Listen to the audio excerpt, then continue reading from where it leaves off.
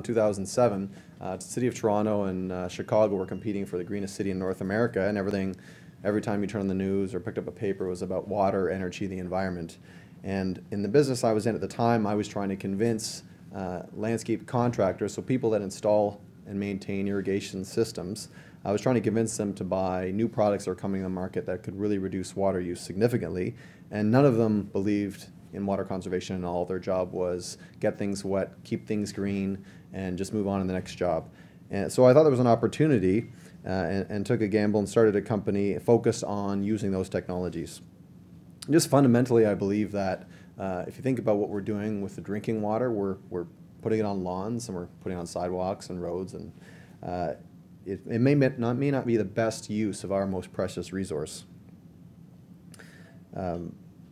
I was shocked to find out that conservation wasn't the norm, and after about a year into it, I realized I'd really underestimated that there really was a thirst for conservation out there, and that was something that we could do as a company to help deliver some things. So I just wanted to kind of poll the audience here, but do any of you have an opinion of irrigation systems? Has anyone here seen a system watering in the rain? I see a couple nodding heads. How does it make you feel? Frustrated, mad, yeah. That's why I like, well, I do, it's fun.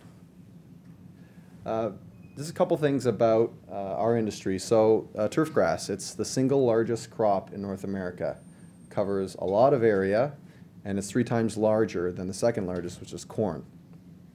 So that includes residential lots, commercial buildings, golf courses, et cetera, et cetera.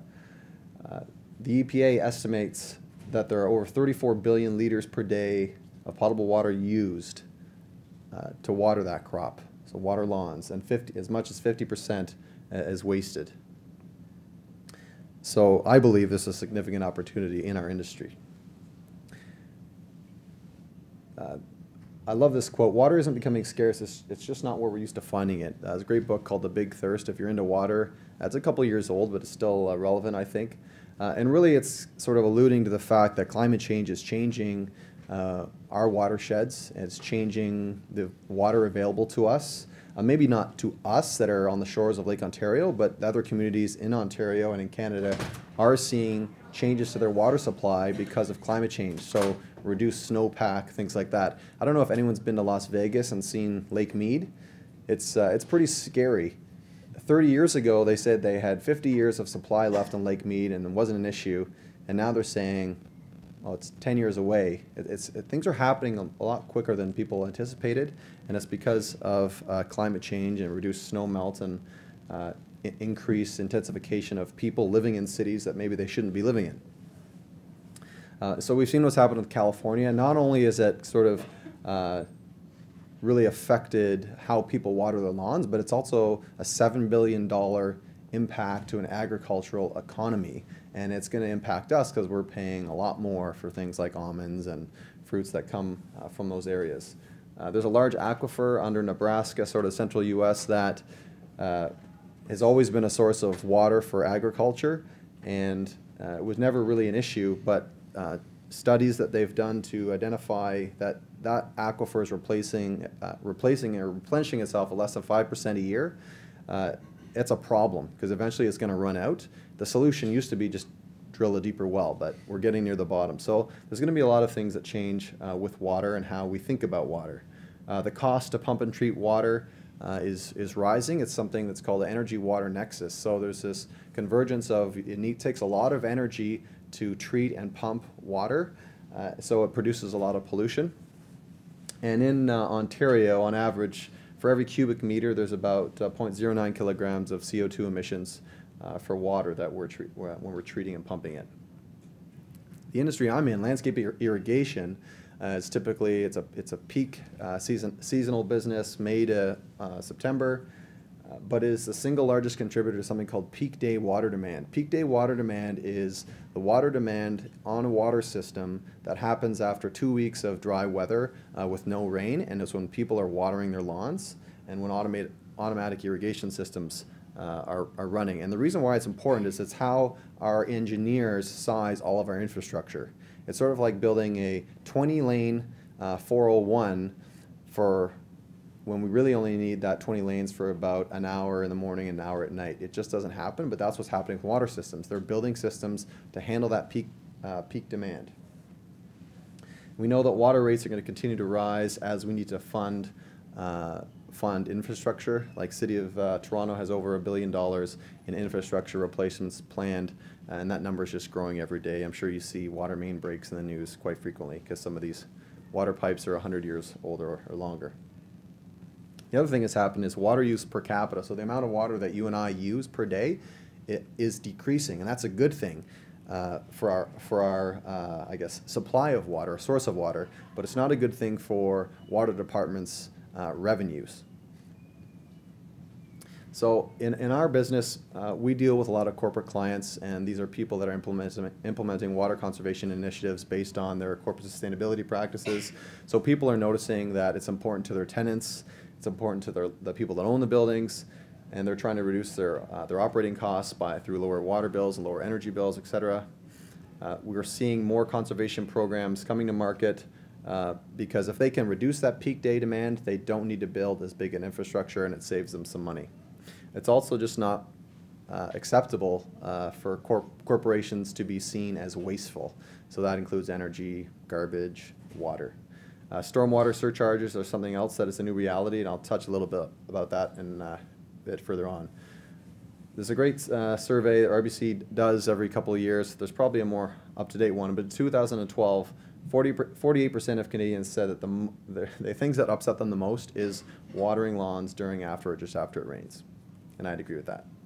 So I'm going to talk about landscape irrigation system. Essentially what it is it's an extension of your plumbing system in your house. It's a series of pipes, they're under the ground, and they've got tons of fixtures on them. Like this is a fixture, that's a sprinkler. That uses about 8 liters a minute. And there's probably about 30 of them on a small house. So think about that. That's a lot of water-using fixtures. That uses potable water, so drinking water. It's an unregulated industry. Usually the cheapest price wins in terms of installation. In a commercial setting, these systems flow at about 120 liters a minute. That's the water source that's going out into the landscape. And an average commercial site is around 2 to 5 million liters a year.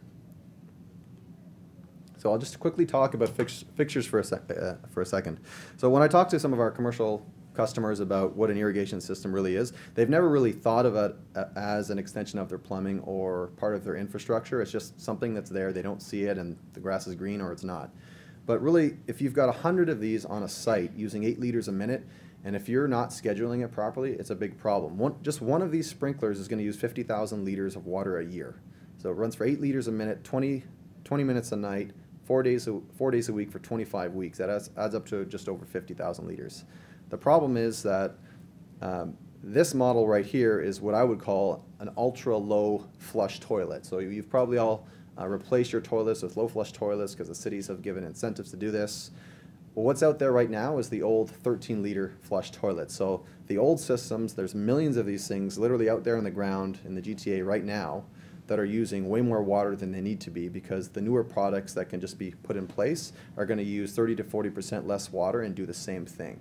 So I talk about these as fixtures, and we spend a lot of time in our business taking over older irrigation systems and completely replacing all of the fixtures and infrastructure and achieving some significant water savings. How much water does the system use? So everyone's probably heard that you don't need to apply more than 1 inch a week to keep your landscape healthy in the summer. What that works out to is if you were to apply 1 inch of water over an acre, it's around 100,000 liters a week. Over a season, that's about 2 million liters a year. Now that's assuming that every drop of water that is coming out of the system onto the lawn is landing there.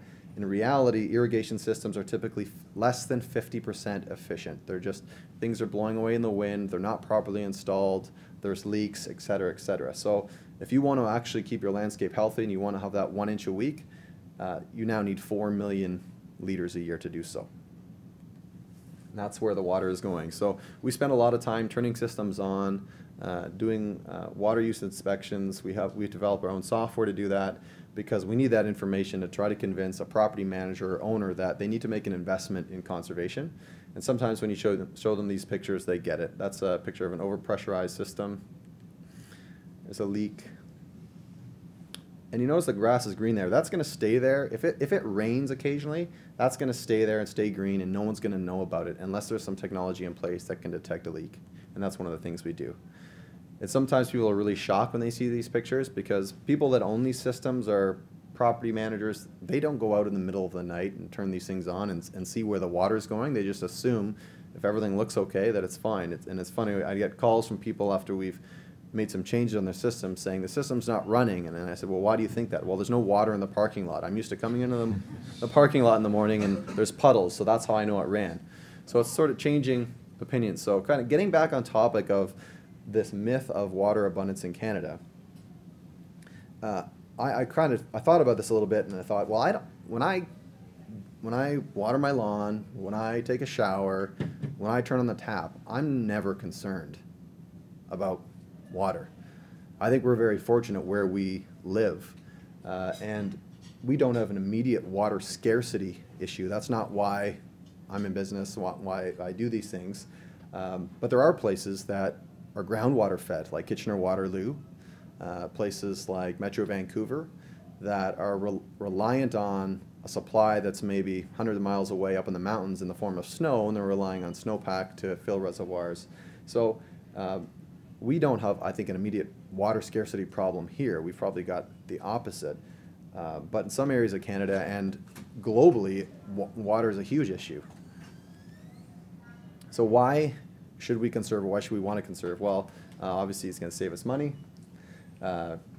Reduce pollution by reducing energy demand. In the summer months, the City of Toronto, 30% of the City of Toronto's energy usage is for pumping and treating water. We want to ensure a supply for future generations. I myself have two kids, and it's something I think about is, geez, when I look at the news and see what's going on in other parts of the world, I feel pretty fortunate about where we live, but it's something that, you know, I want to play a role in making sure that we use it responsibly. Corporate sustainability initiatives, they like, their tenants like to live in green buildings, and it's something they like to talk about, that how they're a good corporate citizen, and water conservation is one of them, and it feels good to do it. So here's kind of a snapshot. Water rates are kind of all over the board, but if you look down at the bottom there, in 2005, when I was thinking about starting this business, water rates in Toronto are $1.35, and soon they're going to be $4. So water conservation really starts to make a lot of sense. And one of the best conservation measures implemented by water utilities is water rate increases. So the impact on operating budgets, if you've got a corporate campus, it used to cost $5,400 a year to water an acre, now it's over $13,000. So the title of this was sort of Rethinking Landscapes and How We Use Water.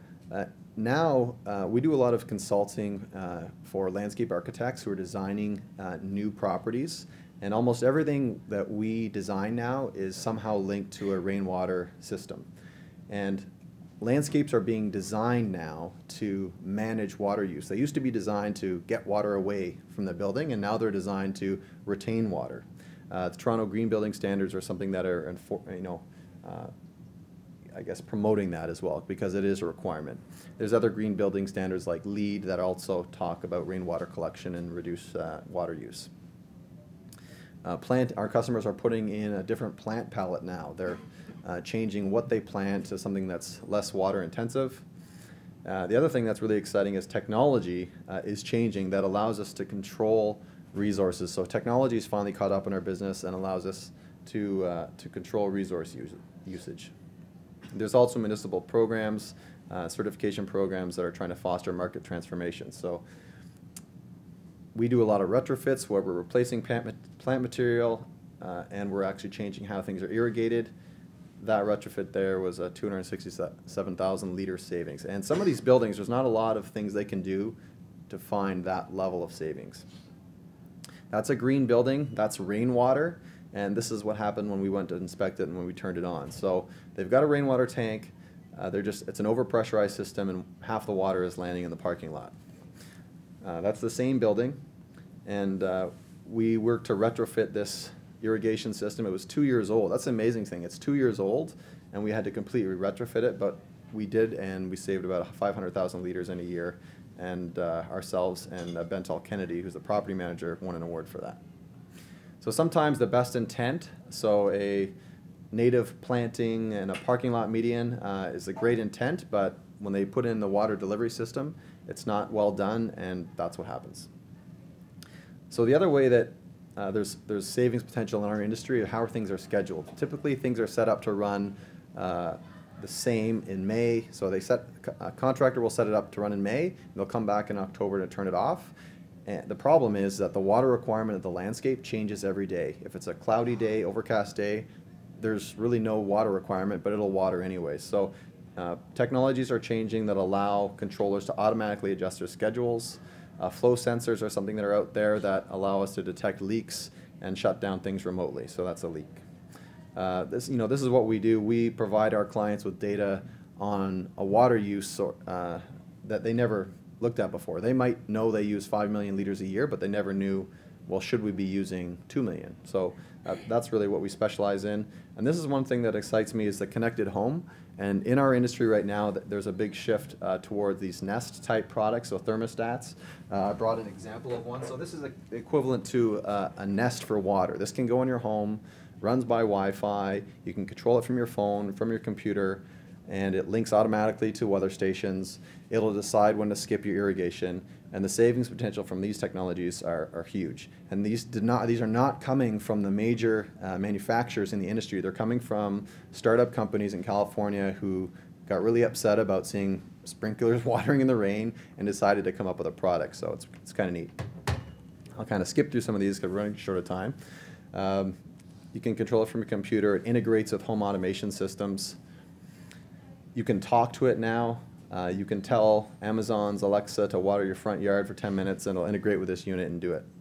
So stormwater management is the other thing I want to talk about. So thinking about our landscapes as a retention tool,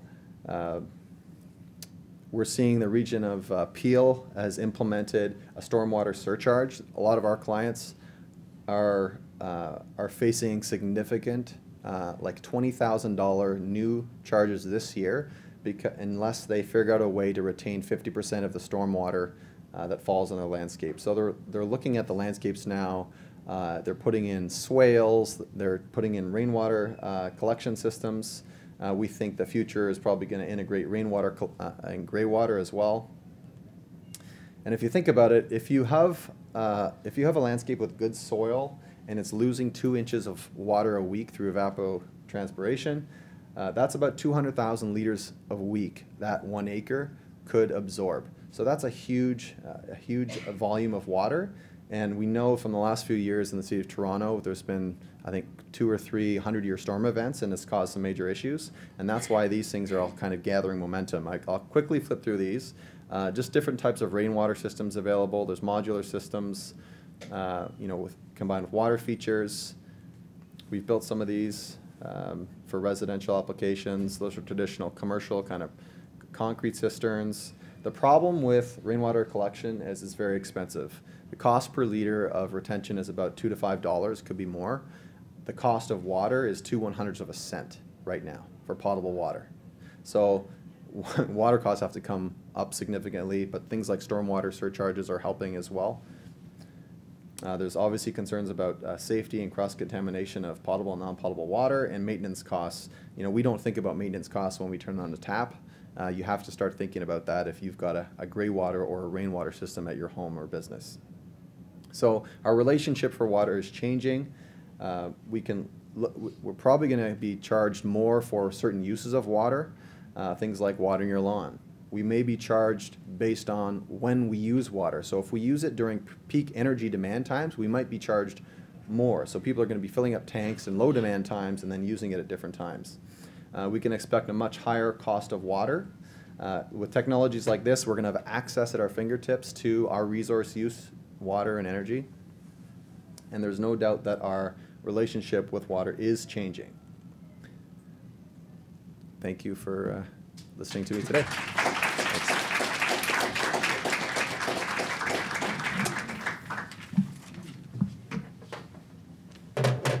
Thanks, Chris. That was great. Thanks, Chris. And Lloyd, I invite you up to take his place.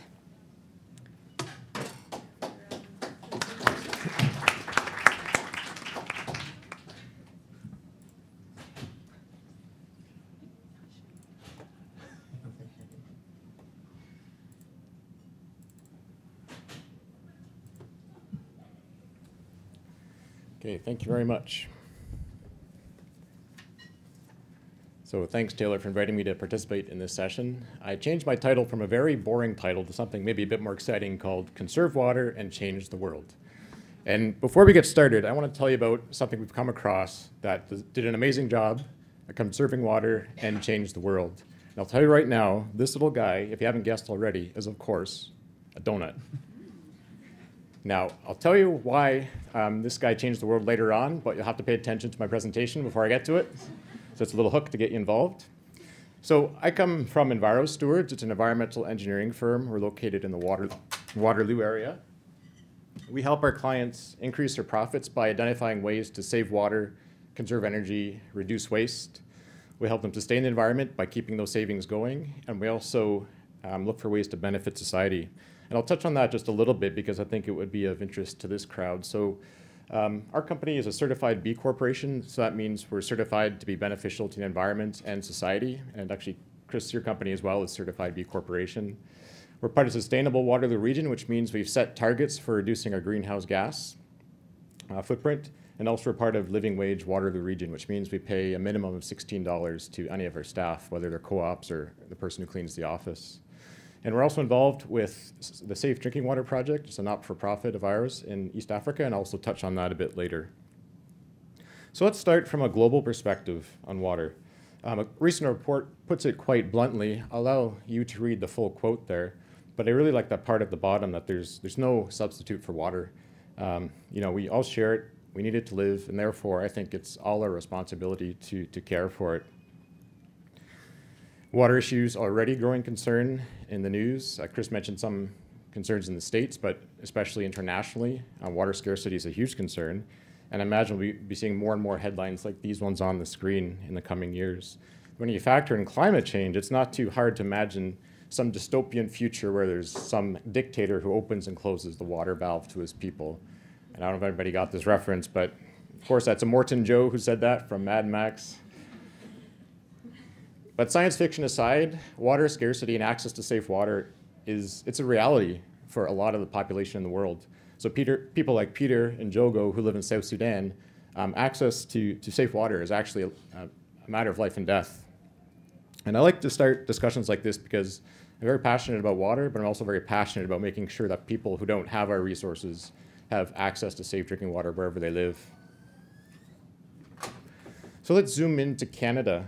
So again, a recent report ranked us 15th out of 16th amongst peer countries for water conservation. So it looks like nationally, at least, there's a lot that we can still do. Zooming into Ontario, one of the strains on our water resources is just our growing population. So the GTA, for example, is expected to grow by almost 40% by 2036. And so when you have a growing population, they need water. So you need to provide water to those people. One way that you can do that is to just build more infrastructure. So build more water treatment systems, build more pipes, more pumps to get that water to more people. Or you can take the conservation approach. So reduce, reuse, and recycle the existing water capacity. And there are actually government programs that I'll talk about that pay people to reduce water because it's actually cheaper to pay people to use less water than it is to build new infrastructure. So I'll just touch on a few in Ontario, Waterloo, Toronto, Guelph, and York region. And for this presentation, I'll specifically focus on Toronto in a few slides. But they offer some sort of free water audit to facilities, businesses in the regions. So we're retained by City of Waterloo, City of Guelph, and York region to go into businesses and find ways for them to reduce water. And that's a free service to the client. So they pay us to do that, the region does, and the businesses get that audit for free. If businesses implement something, so say they changed out a water-cooled equipment for an air-cooled equipment, the regions will also pay them some money based on the water that they saved. Toronto's programs, they have two separate ones. One's called the Industrial Water Rate, and that one's just for industrial companies. And the Capacity Buyback Program, which is for commercial institutional facilities, so hospitals, hotels, schools, colleges, universities.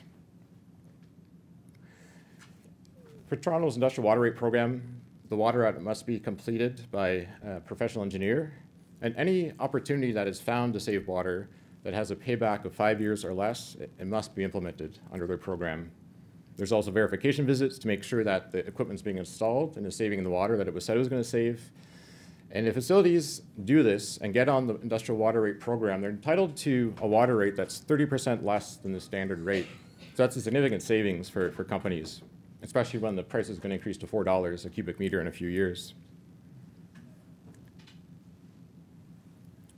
For the capacity buyback program, it's a little bit different. Again, it has to be a professional engineer that conducts the audit.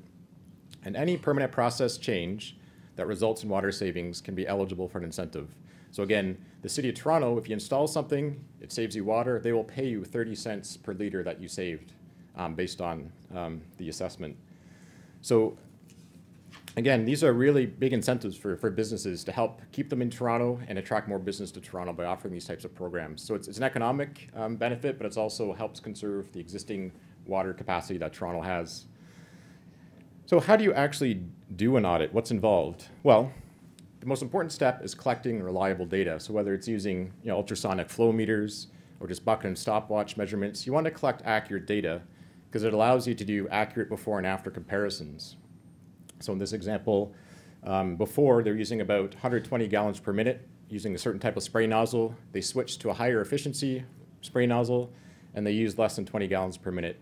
Because there's good accurate data, you can make a very good calculation about how much money they should get back based on the water savings.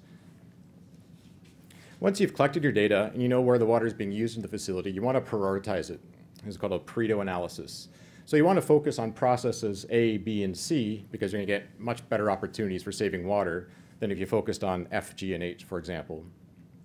Once you know where most of your water is being used, then you can start brainstorming ideas to reduce that water consumption.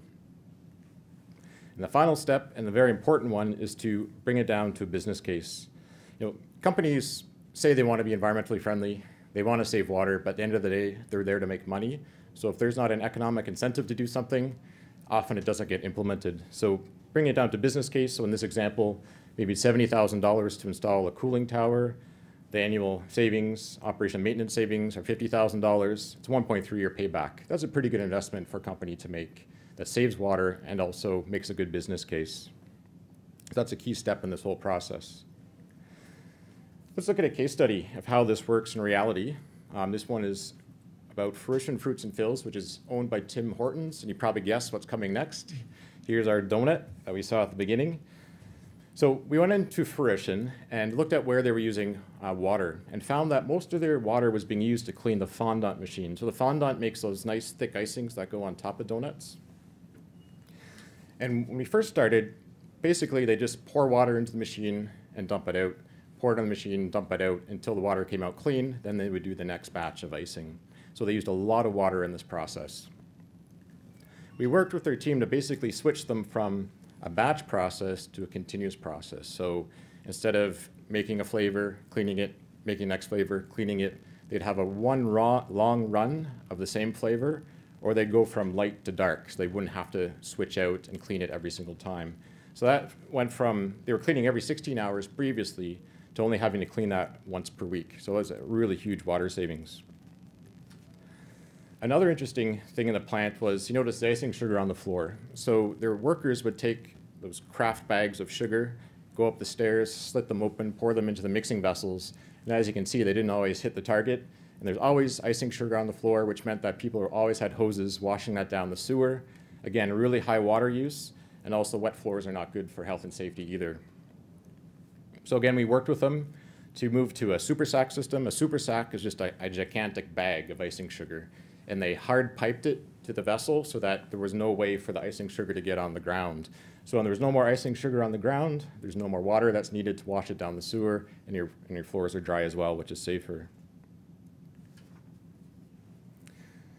So just the water savings alone was almost $100,000 per year for this facility. And it's only a 40-person facility as well. It's a very small one. And they also did energy and looked at waste reduction as well. And they actually saved close to $500,000 overall in this assessment. There's also a very interesting social aspect to this story because the plant manager at the time decided to donate a percentage of the savings to sponsor the construction of biosand filters in South Sudan. So those are those blue filters on the screen there. And they're currently providing about 800,000 liters per year of safe drinking water to communities in South Sudan. So this case study with Tim Hortons was a great example where there were economic savings, There's a reduced environmental footprint, and there's also a very compelling social story as well. And in fact, a few years ago, they won a national sustainability award for that project. So that's how donuts changed the world. So just to recap briefly, there's some great government programs in Ontario. They save businesses money. They help preserve our existing water resources so we don't have to use more water for our cities. And also there are benefits to society for everybody when there's less water being used for our purposes. And again, water is an amazing substance. There's no substitute. We share it with our global neighbors. And as we saw in the Tim Hortons example, local water conservation activities can have a ripple effect to benefit people globally, like we saw in the case study you went through lastly there. If you'd like to learn a bit more about some of the topics I covered, there are a few resources there. The safewaterproject.org, that's our not-for-profit project I talked about. Cost.org, it's located in Calgary, and they have some really great information on how those biosand filters work. I didn't get into those today because it's kind of a bit technical, but if you want to learn more about them, it's a great resource. City of Toronto, you can Google them and their programs to learn more about their water conservation efforts. And as well, if you want to learn more about what we do, our website is on there as well. Well, thank you very much for your time.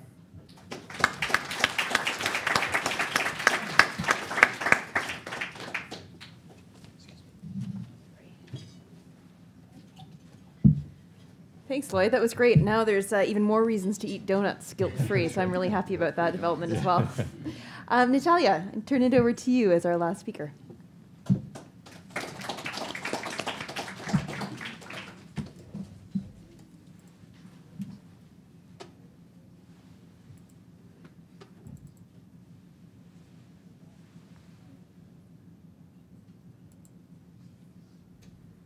All right, so thank you for, okay, I need to adjust a little bit, I'm not as tall. So thank you for inviting me to be here today, Taylor. I'm going to be speaking a bit about water quantity, water quality, and water availability through the lens of Environmental Defense's water program. So to begin, when we talk about water security, we think about water scarcity. So we think about the lack of water, and that's basically when our demand exceeds the supply. But what do we need that water for? Are we drinking it? Are we bathing with it? Are we irrigating? And what quality of water do we need for these activities? For instance, does the quality of water that we need for drinking equate to the quality of water that we use for flushing the toilet? And what's the water quality that we also need to think about when it comes to our ecosystems, not just our health? So I'm getting a bit wonky there. So at Environmental Defense, our Great Lakes program looks at working towards implementing strong, effective legislation and policy, keeping phosphorus at its lakes. So phosphorus is a fertilizer, which is great on the fields, it helps grow our crops, but in the lakes, it's pollution. And then putting a price on plastic pollution, specifically water bottles, which I'll get to in a bit. So there's agreements and legislation currently in place that create a policy framework that supports this ethic of water stewardship. One example is the Great Lakes Lawrence River Basin Sustainable Water Resource Agreement that was signed by 8 Great Lakes states and the province of Ontario and Quebec. So this is basically a framework to talk about water diversions and water quantity issues. And then there's the Water Opportunities and Water Conservation Act, which was passed in 2010. And then this helps promote water conservation plans at the municipal scale while also creating a clean tech sector within Ontario and to promote the kind of technologies that we heard both Chris and Lloyd speak about earlier. So this is just to give you an example of how the policy can influence water conservation. And now there's the Waukesha diversion, which you may have heard of in the news. Now this is the first test case of the agreement that I just mentioned. There's a municipality in Wisconsin that's looking to increase their water supply. They say that they have exhausted all alternatives, and they like to draw about 10.1 million gallons of water per day. The trouble is, this is a municipality that is just outside the Great Lakes Basin, and therefore it's a test to the agreement. So Environmental Defense, what we're trying to ask, and what we'd like you to help ask the Premier to do as well, is to oppose this diversion. The decision will be pending in the spring. Though Ontario doesn't have the ability to deny Waukesha's request, this is something that rests with the compact, which is basically a similar agreement to that I mentioned, but without both Quebec and Ontario being present. What Ontario can do, as can Quebec, is to review the proposal by the municipality. And as an independent report has found, there are alternatives to expanding their municipal water supply. They could treat the water at less of a cost than diverting it from Lake Michigan. So one thing that you can do is you can go right on our website and sign the petition. Or better yet, as Krystyn was saying, you can also go speak at public hearings. The second issue I'd like to talk about is algal blooms in Lake Erie. So this year, we had the most severe of the century, according to NOAA. So as I mentioned, one of the reasons why there's algal blooms is because of too much fertilizer, but it could also be because of leaking septic systems, because of combined sewer overflows, and other municipal sources as well. And luckily, there's also legislation and agreements in place from the federal down to the provincial level, and most recently the Great Lakes Protection Act, that looks at creating a legislative framework that enables both the federal government and the provinces to take action towards reducing phosphorus pollution within Lake Erie. Environmental Defense released a report back in 2014, and we looked at 4 different things that could be done to tackle this issue. So one was creating the policy framework, and that still needs to be implemented. So though the act is passed, there's still work that needs to be done. There's building water-smart cities and cultivating water-smart citizens. So we just heard some terrific examples from our earlier panelists. Improving science on why blooms happen and understanding their implications. So for instance, invasive species and climate change. What way do they interact with the pollution that's entering the lake to make the blooms even worse? One example is Phragmites on the shoreline and how it might kill native species that act like as a filter. There's harnessing market forces to help farmers reduce nutrient runoff. So our farmers are important. They bring food to the table, and we're trying to find ways that help incentivize them to take the actions necessary on field. So an example of those would be planting riparian buffers, taking marginal land off and putting wetlands in place instead, planting cover crops like alfalfa or switchgrass, changing the way that the cattle graze. These are all things that could be done on land. However, they are at an added cost to the farmers, so we're looking at ways to be able to improve the practices without hampering what's a very challenging task. And one thing that needs to happen is a little bit more investment in the Great Lakes. So the Environmental Commission of Ontario released a report earlier, towards the end of, it's 2016, towards the end of last year, saying that there needs to be more investment in the Great Lakes. One point that they brought up was that Ontario recovers only 1.2% of $16.2 million it spends on water quantity management programs. So that's specific to water permitting programs. But then again, there's other areas where we could be investing more. So one thing that you can do is, as an environmental citizen, tell your MPPs, tell your MPs as well, or councillors, to invest in safeguarding water and protecting the Great Lakes. And this is, you can go in on Fridays when they tend to have Constitute days. You can write letters, sign petitions, but also be a bit more active in other ways as well. Tweet them. A lot of them have Twitter accounts. And now, we believe that everyone deserves clean water, but some are taking more and paying less. So with the example that I gave of the amount of money that the province isn't able to recoup in the permitting program, one of the challenges is that some types of industries, like water bottlers, only pay $3.14 to take 1 million liters of water a day. So that's quite a bit. And we think that water bottles are an unnecessary waste. So one of the new campaigns that we'll be launching very soon is about putting a price on plastic pollution.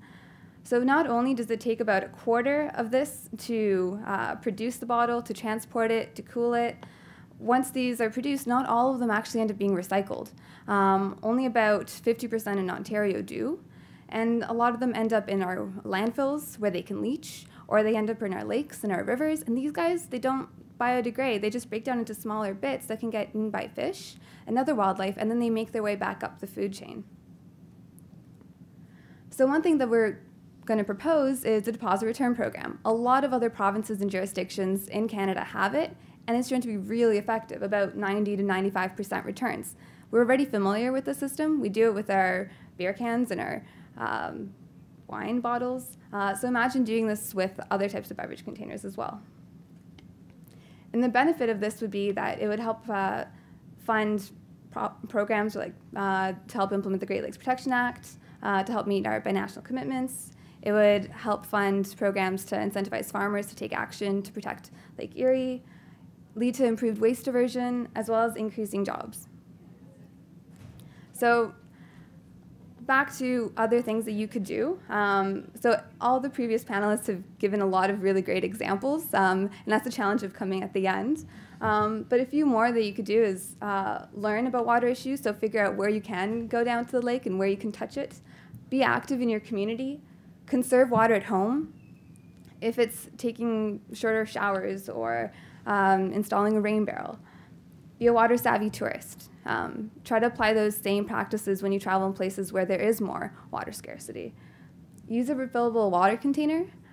This is a really big one. We have really clean, safe, drinkable tap water that comes from Lake Ontario and that's treated, and instead we're buying bottled water. So I'm really happy that there's no bottled water here. I didn't even have to say anything, so thank you, Taylor.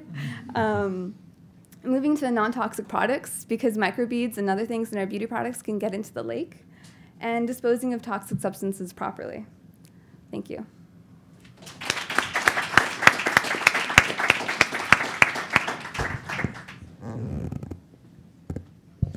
Thanks, Natalia.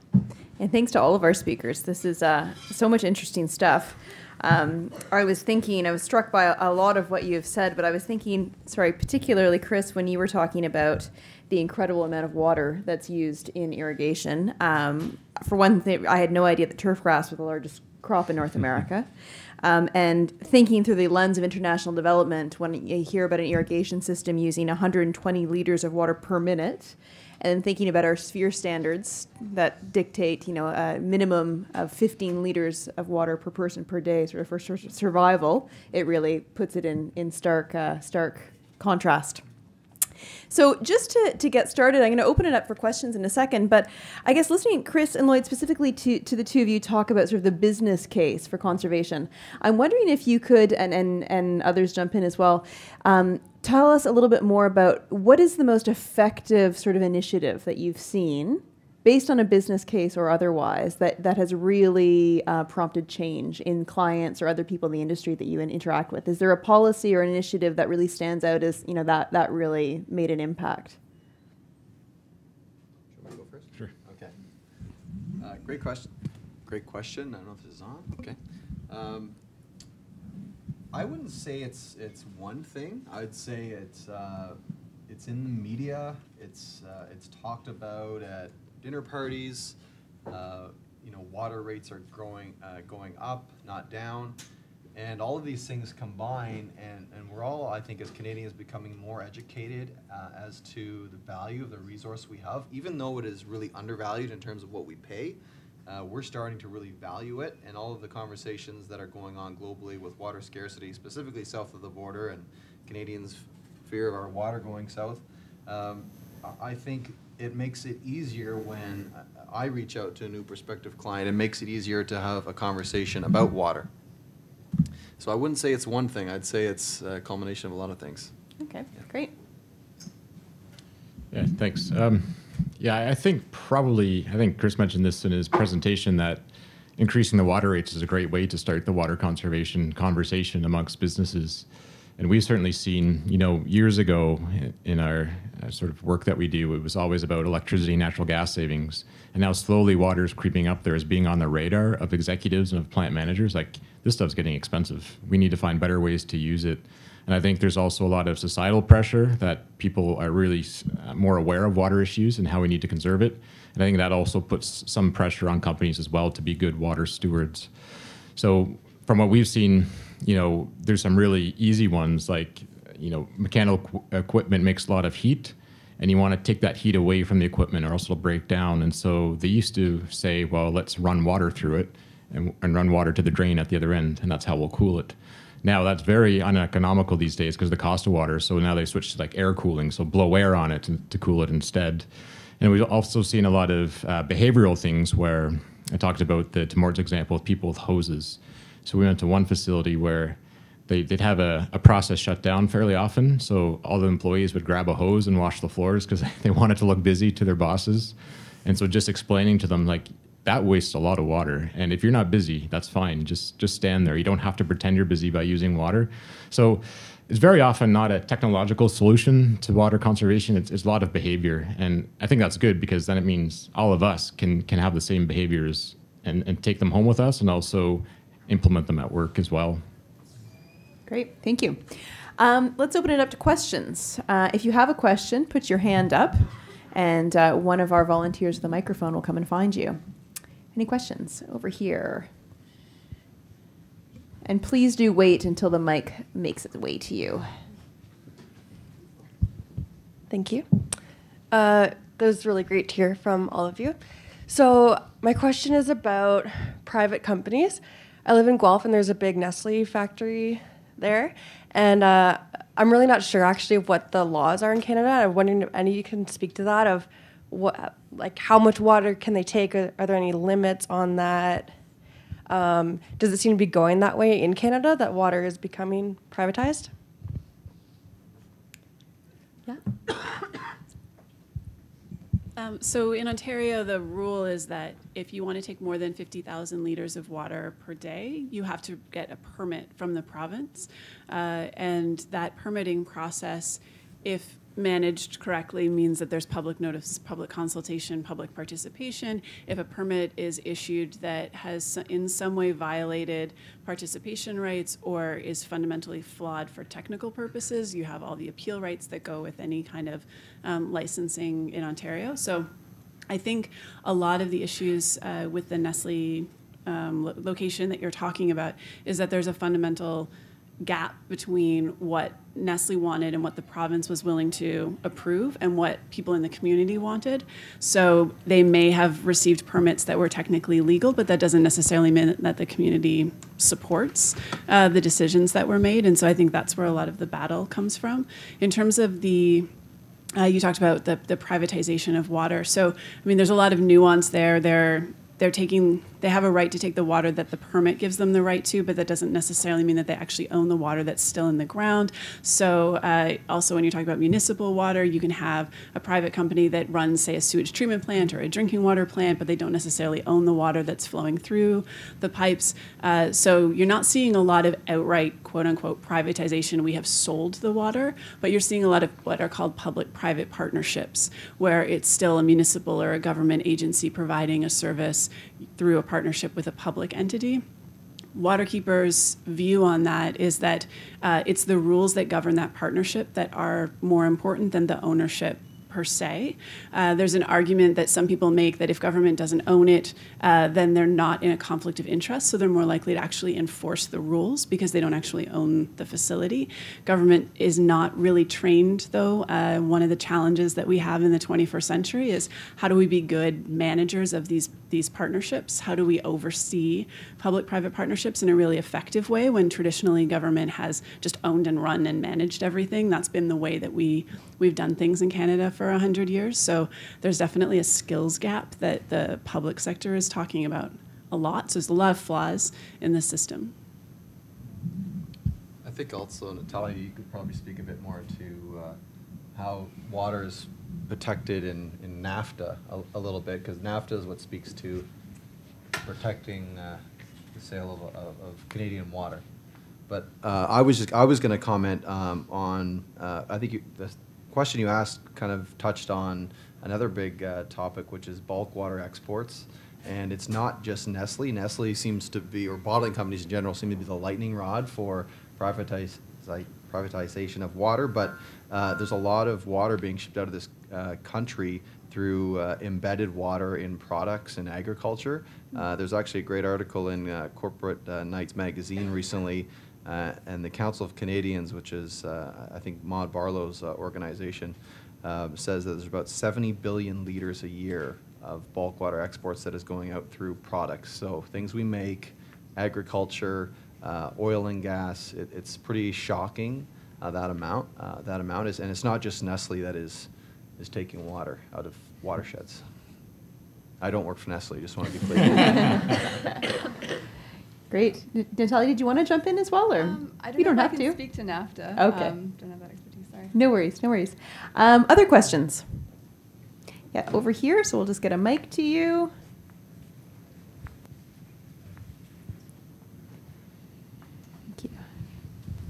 Hi. So thank you for everything that you introduced to us. It was very enlightening. I'm actually really happy that you touched on agriculture because that is the question that I had about water, being as a huge amount of water is embedded in the agriculture and the meat industry and things like that. So I'm wondering, especially in your activism, if you address those issues, or is it kind of difficult to have that intersection in activism, kind of giving people too many things to be stressed about, I guess, or aware about? Yeah, I'm happy to touch on that and then pass it down as well. So 70% of the water that's consumed globally as well as domestically in Canada is used for agriculture. 70% of that water is used for meat production. So one of the things that personally, like, I've made the decision to be vegetarian because I don't want to contribute to that, but that's a personal decision. At work, we tend to focus more on who's breaking the laws. So we would look at more factory farm practices, manure disposal practices, and Lake Erie is an area where agriculture is a huge concern as well, although I'm not sure, I don't think it's meat production as much in that region. So definitely if you are concerned about water consumption and you're concerned about and interested in how you're contributing to water consumption globally, looking at what you're eating is probably the most effective thing that you can do as a starting point. I'd like to echo Krystyn's comments, and likewise, in terms of our organization, we are not looking at advocating what you can do individually in terms of your own consumption, but we do look at more systemic practices on the field that impact water quality as well as water quantity, and what types of policies could be passed to strengthen the practices on the ground. But again, the key point is understanding where the food that you eat comes from and what the environmental implications are. And different people have different ethics that they need to consider, be they how the animals are treated or what the environmental impact is, right? So it's very much a personal choice.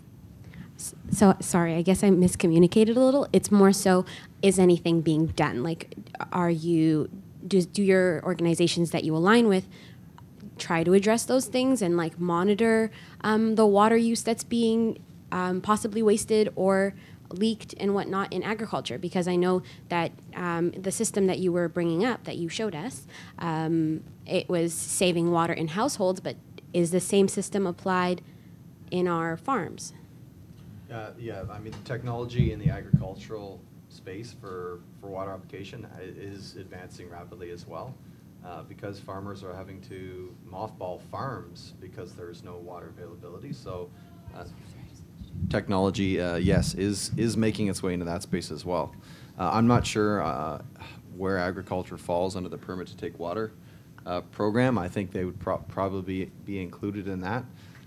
Yeah, and I'm not sure the level of oversight on the end uses of agriculture. I think most of the times it's not municipal water they're using. They're using it out of drainage canals. You know, if you go up to the Holland Marsh, you can see sort of how they're doing it. They're pumping out of canals and irrigating that way. And to the question of how it's managed, not just in terms of how much they're consuming, but what's happening as a result of that. So one of the reasons why there's algal blooms is because there's a lot of runoff off of the farm fields, which you may already know about. I see that you're nodding.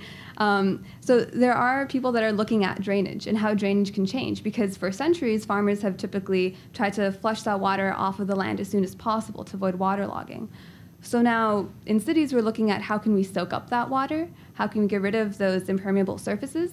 But on farms, that's a bit challenging, right? They still have drainage tiles and they have the canals. But what other methods are there to slow it down? So the riparian buffer areas are one example.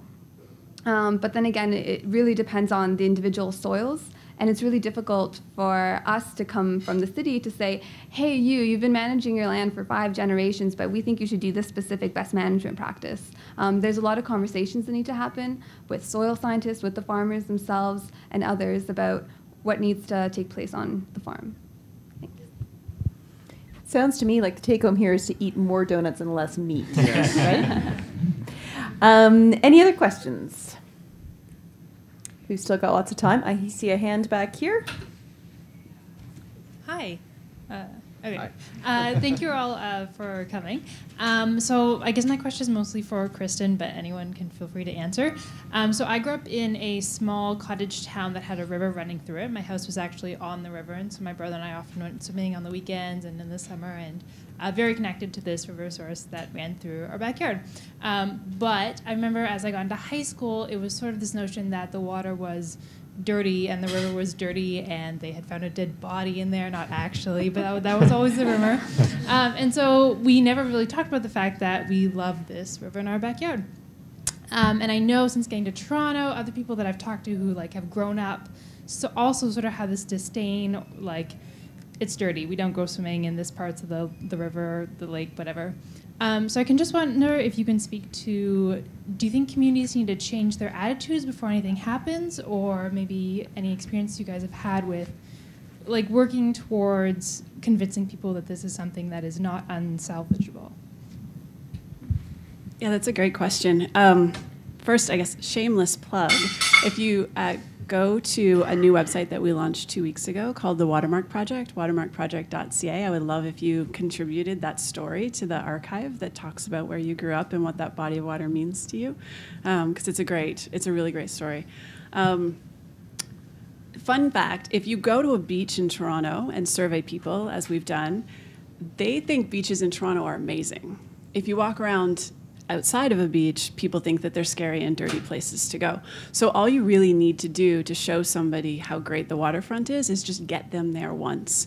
I don't think there's anybody that's going to spend a day at the Toronto Islands that doesn't go, oh, this is kind of a great asset and a resource that our city has. So it's almost more of a cultural and a social challenge than it is anything else. If you have someone in your life that took you to the water and showed you a positive experience, you're going to have one type of connection or relationship to the water. If you just hear from a bunch of people that your water is dirty and contaminated and polluted, then you're going to have that perception of the water. So it's changing the narrative about how we talk about where we live. We focus on that swimmable, drinkable, fishable thing because if people aren't using the water, a lot of the laws don't apply, or a lot of the political will to enforce those laws don't apply.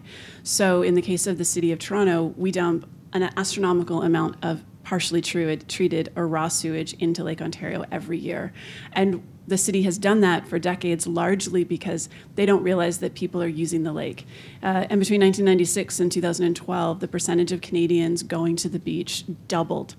Nearly half of Canadians go swimming, go to the beach at least once a year. That wasn't the case 15 years ago. So there's a huge resurgence of people wanting to spend time by the water, and a lot of our narrative and policy and political decision-making hasn't caught up with what people are actually doing. So it's really up to us to just celebrate what we're doing and amplify it and talk about it a lot more.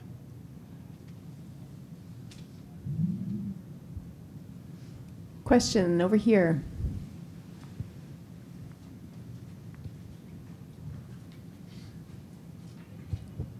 Hello, it's been very interesting to listen all your perspectives. So my question goes built on that cultural challenges that you're talking about. I'm not Canadian, obviously. And then where I'm from, we don't have green lawns. Like some places do, some places don't. You have your plant or your tree, whatever, you water them, and that's totally fine. So my question is according to you, is there any room to challenge Canadians' aesthetics about what a lawn should look like, what my house should look like? Do I really need to have a lawn in front of my house? Is there any use for it?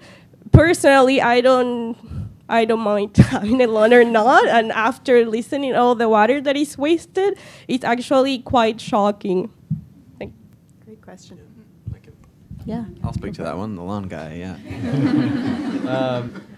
Yeah, I personally have noticed a change just in my neighborhood of what people, how they maintain their lawn. It used to be you'd have 2 weeks of dry weather and all the hoses and the sprinklers would come out and be watering all over the place.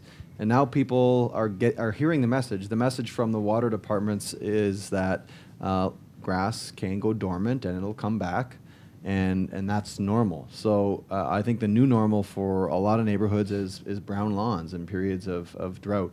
I think Canadians actually do fairly well in terms of how many people are buying irrigation systems. I would say probably less than 10% of residential homes in Canada have irrigation systems. It's higher in certain markets like Vancouver or maybe Quebec, where a large percentage of the population actually don't have water meters and they pay a flat rate as in their property taxes. But places like Texas and California, they're 98% irrigated. That's, if you think about that, that's every house that gets built gets an irrigation system, because nothing will grow if it doesn't have one. So, yeah, I think there is an opportunity to challenge people's vision of what a landscape should look like.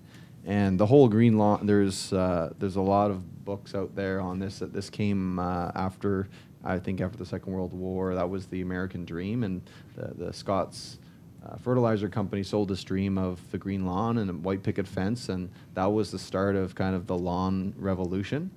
But I think people's attitudes are changing. And xeriscapes, that's a terminology some of you might have heard, but that's sort of a drought-tolerant landscape design practice, and a lot of landscapes now are being designed around different plant palettes, or municipalities locally have things called fusion garden programs where they're training people on to go consult with homeowners on how they can change their plant types, so reduce their water use, but still have color, etc. So it's a good question. I saw a tentative hand go up here. Do you have a question? Okay, we need a microphone here, and then afterwards we've got one across the aisle. My question was about the lawns. I know on your front lawn you're not allowed to have agricultural practices, and I'm wondering if that's going to change in Canada, because a lot of people are getting fined if they have like a little garden in the front of their lawn. So is there like a... I actually don't know a lot about bylaws in terms of gardening. Okay. I know, I've seen a lot of community gardens, and sometimes we help with those sort of endeavors, but I don't really know. I imagine that people's mindset around locally sourced produce is going to change, and yeah. I don't want to touch that one because I really don't know much about it. Well, I know a lot of places in the States are doing it. Like, there's the Food is Free movement, where they use all the space in their lawns to build these like agricultural things that they could share with their family. It brings a sense of community, and I know that they're like, instead of using green space for lawns, they're like actually doing city like gardens and stuff where people like homeless can like go and take produce and stuff. So I don't know if that is it changing in Canada as well. But yeah, I mean the removal of lawns topic is just like privatization of water is very controversial. I'm on the board of Landscape Ontario, and Landscape Ontario wants to make sure that the message is, we need green infrastructure. So I don't think it has to be a lawn, but it can be a garden. I mean, that is, to me, is green infrastructure. We need green infrastructure to absorb rainfall, and you don't have to maintain a lawn to a Gulf type standard. So I think all of those people's attitudes around that are changing. I don't think lawns are a bad thing, and I don't think gardens are a bad thing either. Krystyn, do you have something to add to that? Just a small, if you're interested in that sort of urban agriculture piece, the organization Not Far From the Tree, I think I'm getting that right, is a great organization. So they find all the fruit trees in a neighborhood, and they go and they'll harvest the fruit that the homeowners aren't using, and they do walking tours and all kinds of fun things, and they have lots of volunteer opportunities too. Thanks for the question. There was a question here as well, this gentleman. Thank you. As one of the older guys here today, and most of the discussion has, I think, with a fair degree of accuracy, been focused on the water quantity situation. I sit on the panel, or not a panel, the committee of the Halton-Hamilton Source Protection Committee, and most of our work has been on water quality. We also have done some work, at least the staff and so on have done some work on quantity. But I'm wondering, with a comment from the panelists, we currently have had in the last few years a great deal of difficulty of making any inroads with the general public as to concern about water quality. Will it take another Walkerton before we wake up to say, okay, we've got problems that can be solved, should be solved, must be solved. And I'm wondering from the group here, is there concern about the quantity of water, or the quality, I keep getting mixed up here, sorry about that, about the water quality, typical to the, you mentioned about problems of Walkerton, and this is what started this whole process. All of the source water protection committees now, I think, except there may still be 2 more to be finalized by the, or approved by the minister, but basically the work is done and now it's on to an implementation program. So anyhow, to get back to my question, what do you think about the problems we face in water quality? Will it take another Walkerton before the public wakes up again? So thank you for the question. I certainly hope that it will not take another Walkerton. One of the things that we try to do at ED is keep up that level of engagement about water quality issues and keep that conversation going. To the point about the source protection plans, all of them have now been approved. So the next stage is how to implement them. And part of that will also be building that awareness. So one idea that I have heard floating around is putting up signs that say this is your watershed and this is the river that your water comes from. Something like that is so key, because just grab someone on the street and ask them where their water comes from. Though it's Lake Ontario, a lot of people might not know how to answer that question.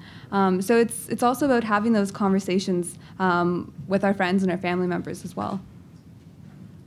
Thank you. And we've worked with, for example, Credit Valley Conservation. They've had some good programs where they chose a few industrial sites and did like pollution prevention audits. So what's happening on the site that could potentially impact the quality of the water that's running off into the surrounding environment. And then they would put signs up as to what the measures were. They had a big tour so everybody could see them. So I think there are some smaller areas where that's being done, but I certainly agree that quality is something that should have more emphasis on it as well. From the industrial side, again, it's always focused on what's inside, but what happens outside a company also is important, because that's what affects the community. A few years ago, the provincial government had funding where they would fund these assessments to go out and look at a restaurant or look at a manufacturer and see what's going on outside that could impact. Are they storing like oil drums on the ground without any secondary containment? Is there a way to integrate permeable pavement into their parking lots and things like that? So I think there's some things being done, but I'd certainly agree with you that it'd be good if there were more as well. We've got time for one last question. This gentleman right here. Hello, thank you for being here and sharing your ideas. My question is for Lloyd. Yep. Gentleman to the left, is that correct? Yes. Yes, okay, perfect. It's regarding the program you were talking about, and I just want to clarify some information first. You were mentioning businesses can reduce their water consumption, and then once they've shown they can reduce their water consumption, they get a reduction in the rate on the rest of the water they use. Is that correct? That's correct. Okay. I'm wondering if that program is also available for residential water users. We mostly work with industrial clients and commercial institutional. For residential, the City of Toronto, I'm not sure if these programs are active anymore, but they used to have like toilet rebate programs, as well as some other fixtures, like washing machines or like clothes washers. If you switch from a top load to front load, there were some incentives that you would get. I'm not sure if those are active anymore, because now even the building code prescribes you have to have a certain liter per flush toilet, and you can't install anything higher. So I don't think those programs are as active anymore because they're so standard now. I kind of think that's too bad. I think if they could think of another way to reach homeowners, that'd be great. Because one industry uses a lot of water, but everybody goes home at the end of the day from that industry and uses water in their own personal space. So if you could also foster conservation and incentives for homes, I think that's a great idea. Yeah, just because my understanding then is that industrial water users are paying a cheaper rate than residential water users. And you were mentioning the rate of water should go up to help create an incentive, but this is a reduction in the rate per liter. And it's when paying collectively for the infrastructure for producing water, then industry and businesses are paying less into that pool to do that, while residential is paying then more relative to business. I just wanted to point that out, and then maybe advocate extending that to residential water users as well, who are using it for everyday life, like drinking and so forth. Absolutely, and that's been one of the things people talk about Toronto's program is you're incentivizing people to use more water in a sense. And there's this struggle, right? Because Toronto really wants to retain business. They want manufacturers in Toronto, and they want to attract more. So offering a 30% reduction in their water rate is a huge savings for companies, as I said in the presentation. But yes, you could say you're incentivizing people to use more water. So yeah, that's a great point. People have made that before. But yeah, it's what the program is, and it's what they decided to do as well.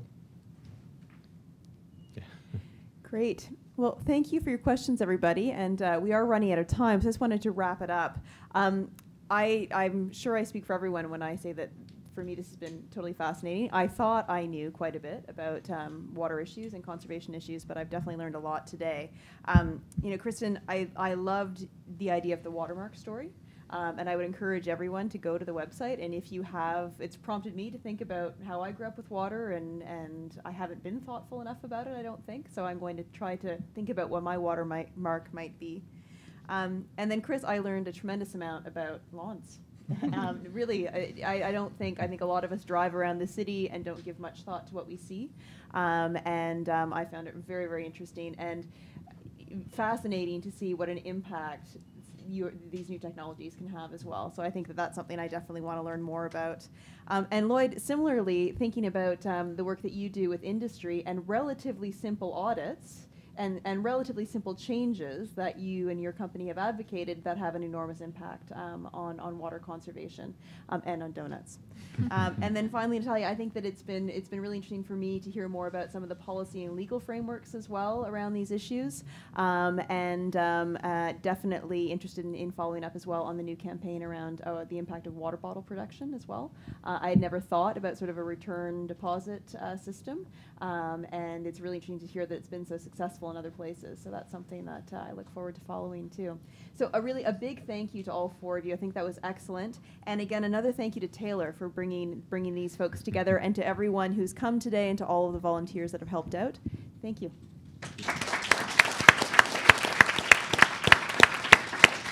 I think before we let you run away, I think we do have some small tokens of our appreciation. Here we go, some small gifties from Humber. Hopefully there's no bottled water in there.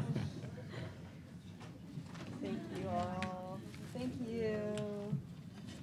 Thank you very much. Want to pass them down? Sure. Thank you. Thank you. Thank you. Thanks a lot, guys. Thanks. Great. That was fun. Food, eat food. Yeah. Oh, yeah, eat more food too.